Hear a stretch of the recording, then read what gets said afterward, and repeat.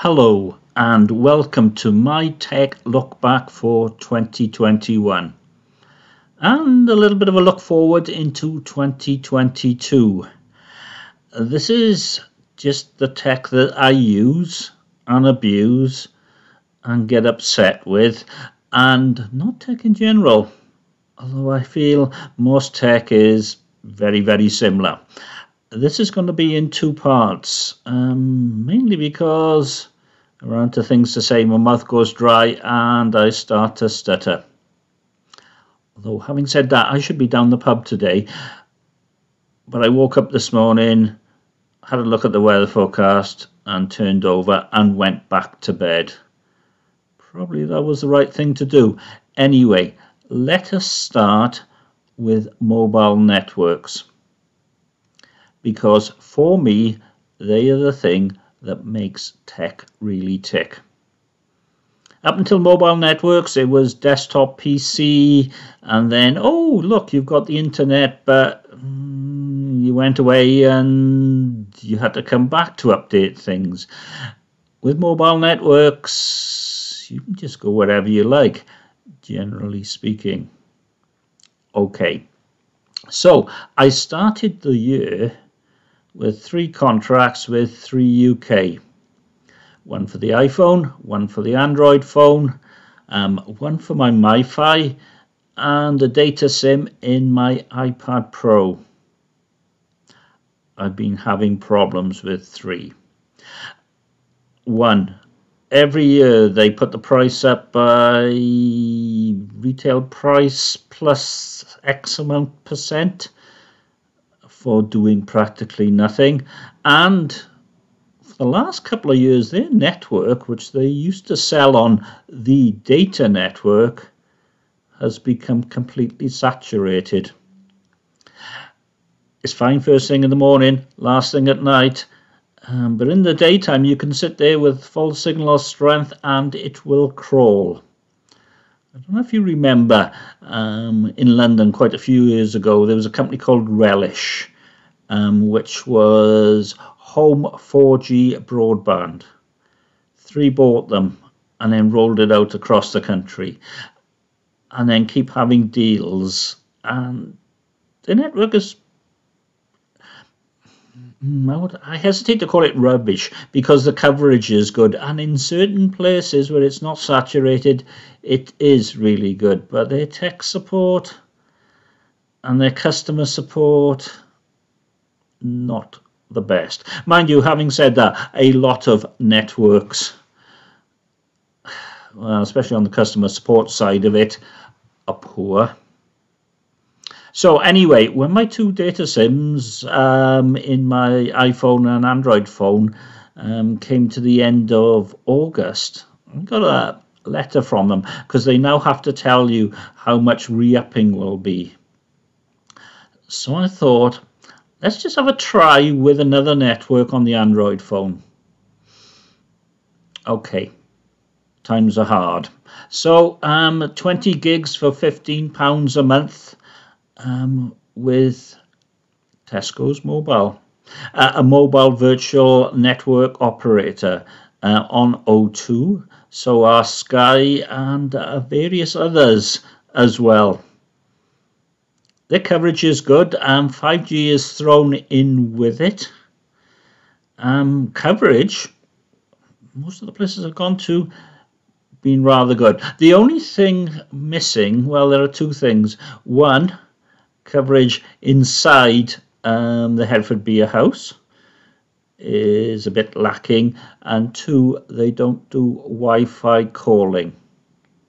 I'm going to chase them up on the Wi-Fi calling, and the Hereford Beer House, well, sometimes that's the way. I re-upped with 3 on my iPhone, and it has got slightly better, but they really need to up their game. I think their answer is, we're spending lots of extra money on it. Doesn't seem to be affecting me around here, but they're hoping a lot of people will migrate onto 5G, which I'll come back to later, and that might help with the saturation problem, which, let's be honest, they created themselves. So, difficult situation with mobile networks at the moment. I suppose I could try EE, but they are rather expensive, and they have that up the price every year sort of thing, whereas Tesco's don't. Plus I get club card points, which is extremely sad. Moving on, I was going to upgrade my Android phone, which is currently a Pixel 3a, which I love. I think it's a great mid-range phone. It's well supported. You get updates every month. Security updates, that is. Although there are some feature updates as well because it's a Pixel phone. And they've updated it to Android 12. I'll come back to Android 12. And the update for it was the 5A.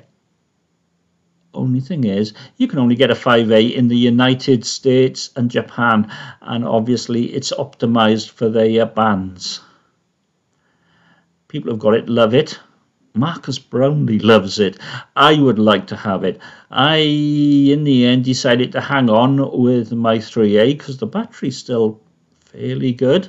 And with the Tesco SIM, 4G is not bad. Tethering is included, so I'm happy with it. And it's a fully up-to-date phone. Right. iPhone.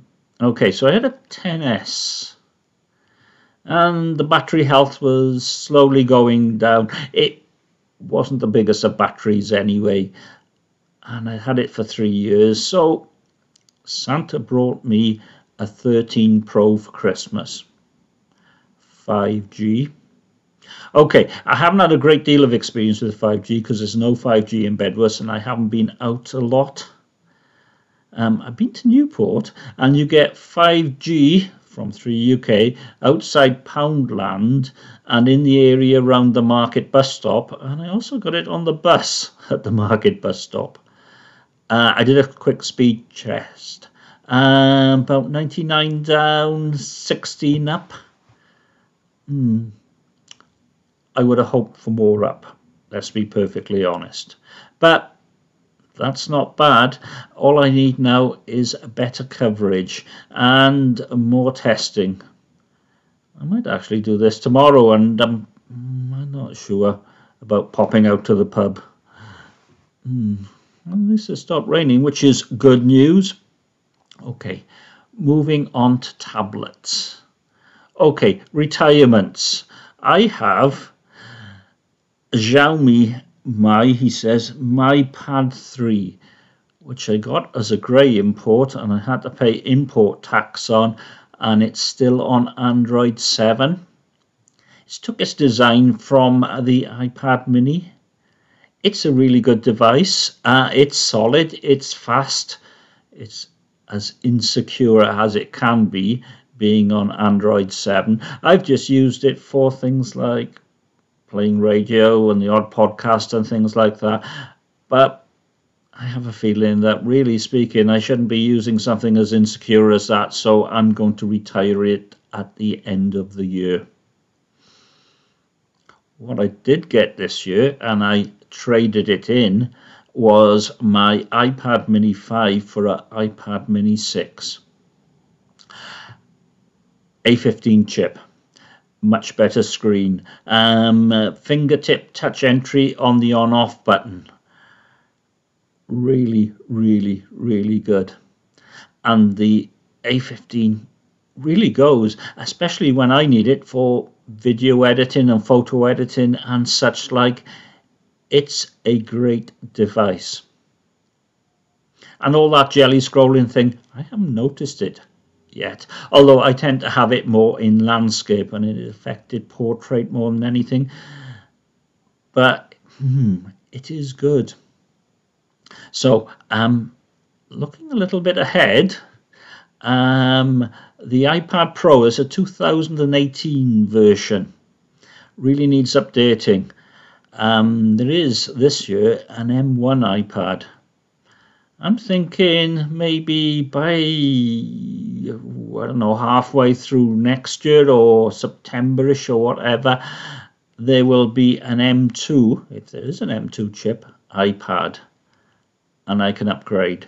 The big question for me is, do I upgrade with the cellular version or do I go Wi-Fi only?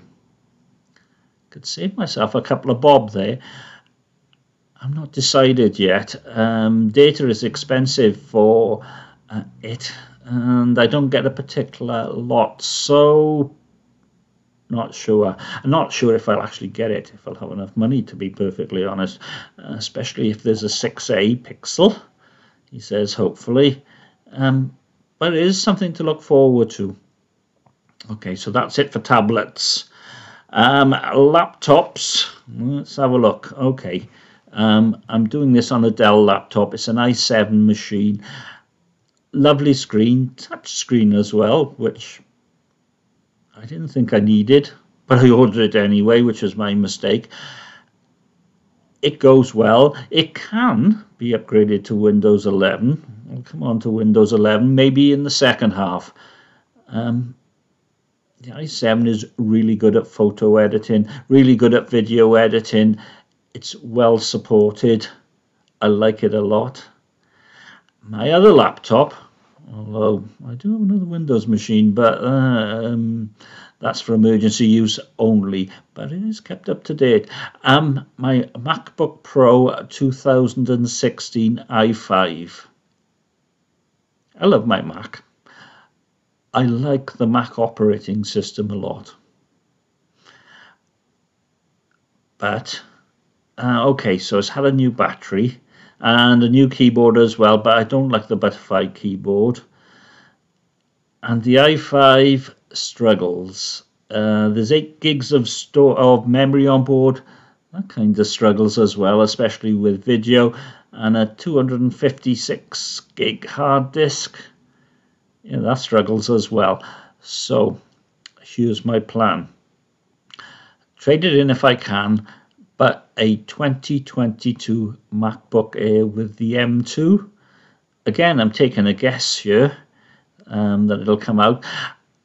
I like smaller machines now. They are basically for when I go away, so they need to be portable, they need to be lightweight, they need to have good battery life, and they need to be good at video. That's what I want, to be perfectly honest. I want an M2 Mac. I don't know if they call it a MacBook Air or just a MacBook. I know they are redoing the design of the machine. It's not going to be sloping towards the front, but I have a hankering. Desktop. My desktop won't be able to run Windows 11 unless they change it. I could chase up the thing about the T2 chip on the motherboard, but I don't see the point for Windows 11. Windows 10 supported to 2025, which will be when beyond the date of this machine. No. And it's good. It's an i9. It's got tons of memory. It's got tons of fast storage. And it hasn't let me down.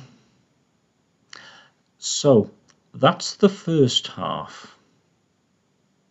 Coming soon, the second half. And I'm back. And this is part 2. No contact lenses. Well, it's certainly darker, despite the fact it's near enough 10 to 10 in the morning, and it's a day later. So, I'm going to try not to repeat myself, but I'm probably going to fail. Anyway, operating systems.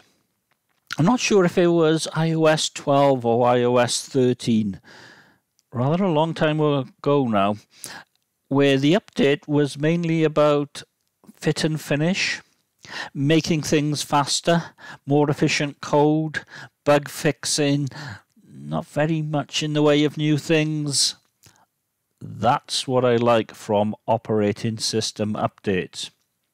Obviously, apart from security updates, but yeah. So let's start with Windows. Well, I was under the impression that Windows 10 was the last Windows and it would just be updated on a regular basis. And then this year, Windows 11 comes out. And then people started saying, well, they didn't actually say it would be the last one, and well, there's a Windows 11 now. And for those of you who have got it or about to get it, it's not much shakes. Different taskbar, new UI. It requires a Trusted Platform Module 2 chip. So my laptops will do it, my desktops won't. Although I should really check to see if the motherboard actually has one of them on there and it's just disabled.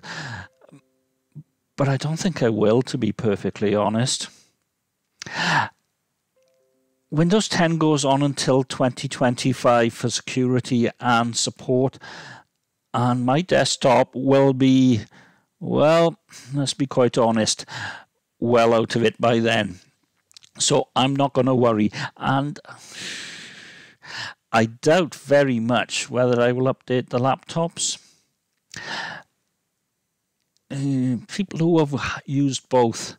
Well, first of all, Windows 11 is still experimental, early days, buggy, and it removes some power user features, which I don't really want. However, both Windows 10 and Windows 11 have gone up to yearly update cycles. So no more H1 or H2, which I'm really pleased about. Just one update a year, please. That's all I need. Actually, I could quite easily go to one every 2 years, just the security updates, and release bits and pieces as and when they're finished and ready. Try not to announce them all the time and then just not deliver them. macOS 10 Monterey, I'm looking at you. Well, actually, it's not 10, it's 11 now, isn't it? So, Windows, a new operating system, which I'm going to not use, and keep on the old one, which is still supported. Mind you, there is Windows 10 on ARM, which at the moment runs on exclusively Qualcomm chips, and it's a bit rubbish. If you want to see it run really well, Apple's M1. Okay, so Windows, just carry on as you are, but once a year updates. Let's be honest. 21H2 was there anything in that? Well, I didn't notice. Moving on to Monterey, the current version of macOS. Big Sur, when I did that, there were all sorts of problems. Basically had to rebuild the machine, and I said I would wait at least a goodly couple of months before I did anything about upgrading in the future. Turned out a fortnight, and it was fine. It took a while, but it was fine. Bits missing. I think that's the main part of it. There are bits missing, and there's new wallpaper, and there's security things. And I could really do that, basically, going on to the, okay, so we're on once a year, let's go once every 2 years. Because mature operating systems, you don't need all these updates. And let's be honest, there's a bit that's missing, universal control. It was supposed to be really, really cool. It's really, really not there. And that was something that was announced back in WWDC.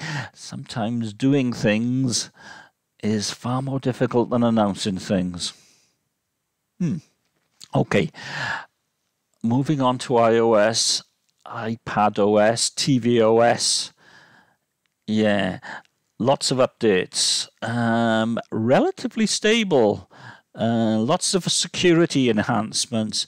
Walking back a little bit on the CSAM bit. He says.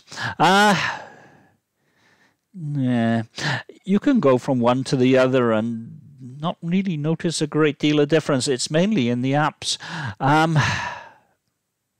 The only thing that's worrying me is Copied. Copied is a great clipboard enhancer app for iOS and macOS, except the developer seems to have disappeared. He did update it for iOS 14, but I might have to rethink my whole clipboard management on iOS, iPadOS, and macOS. I might be going across to Copym. Could be something for 2022. He slips that one in there. Okay, and the last one, Android 12. Not keen on that at all. Really, played around a lot with the UI, user interface. You can't find things, those things that you can find that you use all the time, like turning the Wi-Fi on and off, are really not in a good place. Not at all. Okay, take me back to 11, put the security patches in there, I'd be fine. Yeah, don't mess around with things that work, especially for old guys like myself. Okie dokie. Apps. Okay. If you're running Windows and you need a camera app that does video recording, there are lots of them around, but don't pay for anything. As part of the outfit, the Windows camera app, I'm using it at the moment. It's really good. It's quite simple. You can get advanced bits as well, but I don't think you can really go wrong with it. And it does the rule of thirds grid across the screen, which I love. Okay. All my other apps are iPadOS, iOS, which says quite a lot about what I use on a day-to-day basis.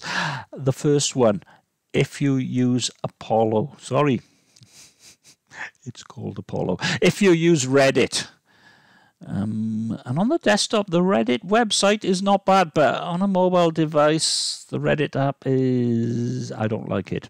Apollo is really good.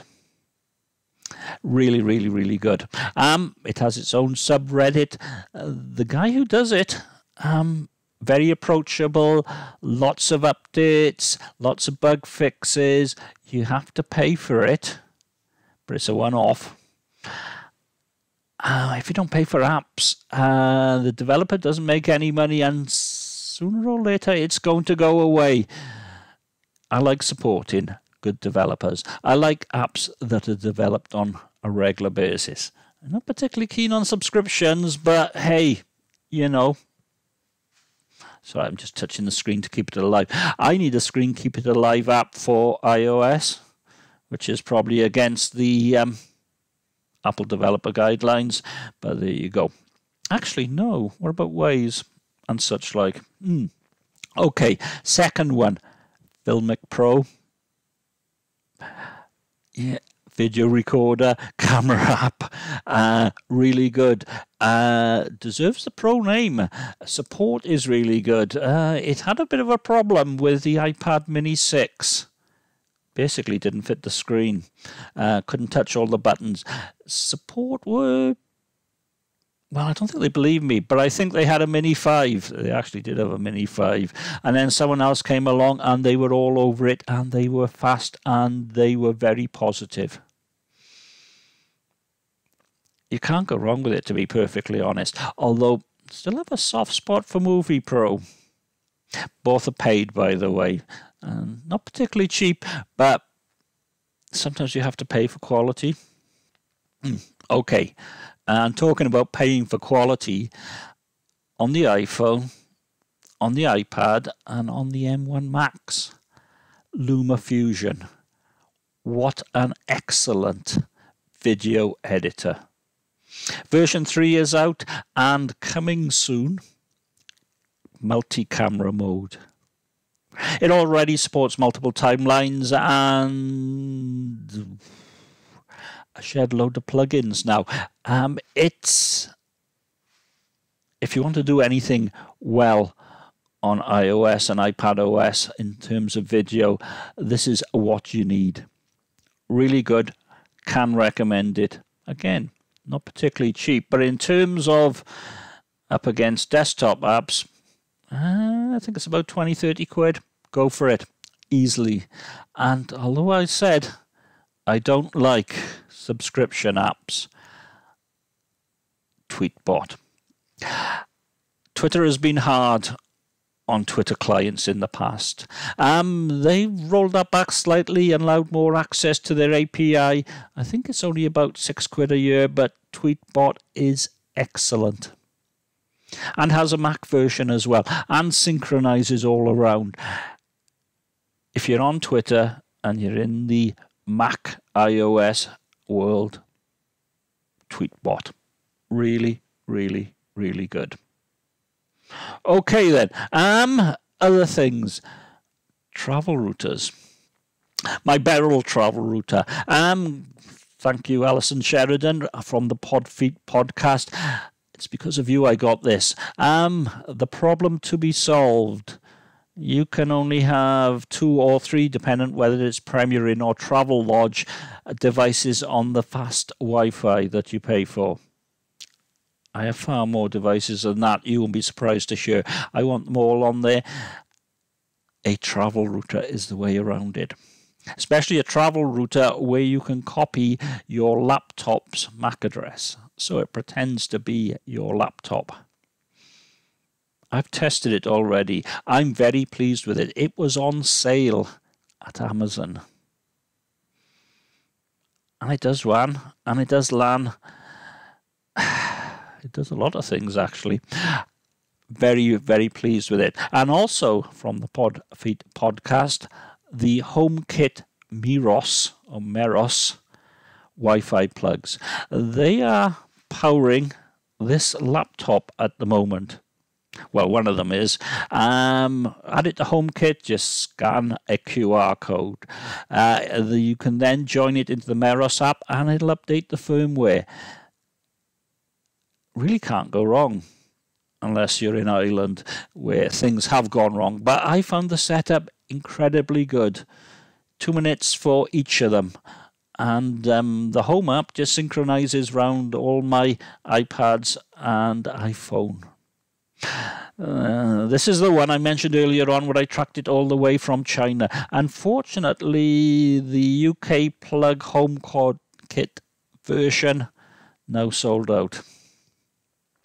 15 quid a throw, and the 2-pack was 30 quid. And I don't think I paid for postage, so that was in there as well. I'm probably going to order some more when they come back into stock. I know, China and all that, but everything's made in China, so what can you say? Okay, lastly, in other things, Apple TV 4K 2021. Right, I know it's expensive, and you can get like a Fire TV stick, or you can get a Roku box, but the apps on here are really rather good, and I'm sure you can get a workaround for getting screencasts online on your TV, but the Apple TV is probably the easiest way of doing it, and the remote control is now top-notch.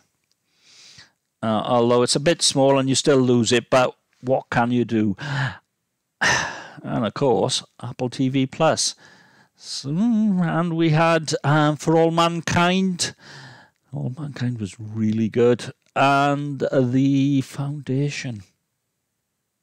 Okay, my first year free subs is about to run out at the end of January.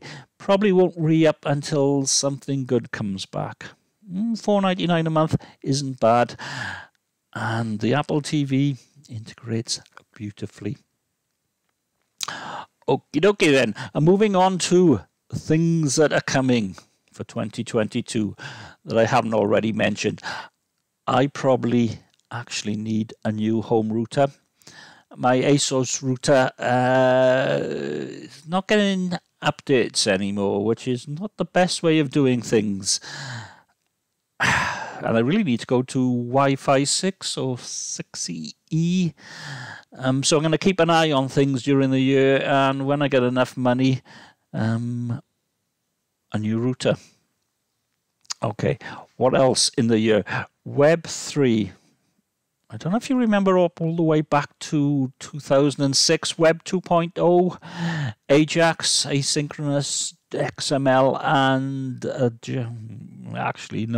asynchronous JavaScript and XML. Yes, gets it finally. Sorry about that. All those websites, interactivity and such like. Web3 is slightly different. Web3 is decentralized web. It's taking away who controls the web from the large tech companies and putting you back in control. It involves things like the blockchain. It's going to be big. People are going to be mentioning it all the time. And a lot of them won't understand what it's about. It's just the next step on. And it's about taking back control. And also, Podcasting 2.0. If you know your podcasting, you'll know Adam Curry. Go to podcastingindex.com or newpodcastapps.com. No, it's podcastingindex.org, I think. Well, it could be both. Anyway, if you're getting your podcast through Spotify or Amazon or such like, that's not really podcasts. It's not a podcast unless it's got an RSS feed. It ties in neatly with Web3 and the decentralized web. Don't let people control what you do. Although I'm probably going to update this to YouTube, so not very decentralized there. Anyway, those are the things I think are going to be big in 2022. Yeah, a move away from big tech to smaller tech, to the blockchain and such like. Anyway, thank you for watching. By the time you watch this, it is going to be 2022. It's probably going to be raining, although the weather forecast says unusually mild. Feedback through the usual sources. And thank you very much, and bye-bye.